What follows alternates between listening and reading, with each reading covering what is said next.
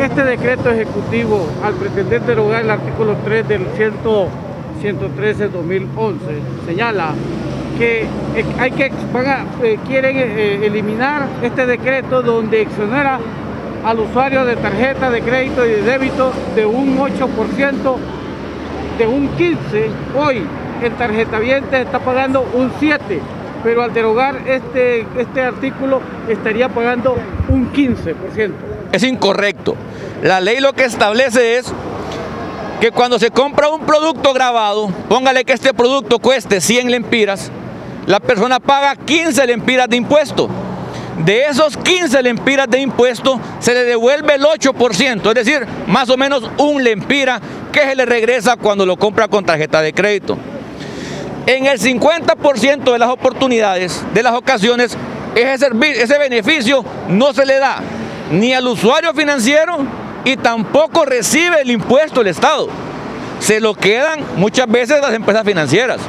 Entonces no es justo que se queden con ese dinero y por otra parte estamos pidiendo suspender ese beneficio porque el Estado y la Presidenta de la República necesita que le apoyemos en este momento donde encuentra las finanzas del Estado en pésimas condiciones y ocupamos a hacerle frente a muchas obligaciones. Entonces usted está reconociendo que lo que quieren es recaudar fondos.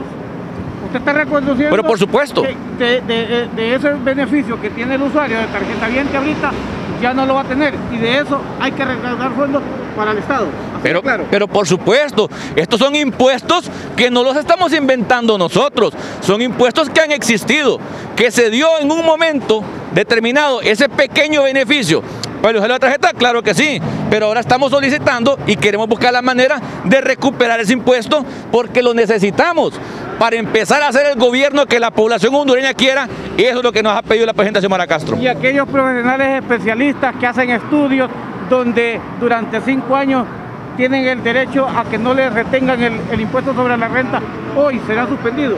Pues claro, porque fue una ley, un decreto transitorio que decía que para el sector turismo duraba 5 años. Esos 5 años ya transcurrieron, por lo tanto ya no van a gozar de ese beneficio y tendrán que pagar impuestos como lo hacen ustedes y como lo hacemos todos. Y sobre estas resoluciones que emite la Secretaría de Finanzas a favor de empresas que han solicitado exoneraciones, aplicando la retroactividad que solicitan ellos.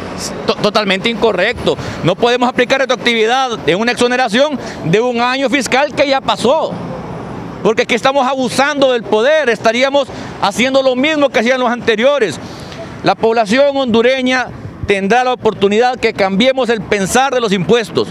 No nos gustaba pagar impuestos, ¿por qué? Porque sabíamos que se lo iban a robar.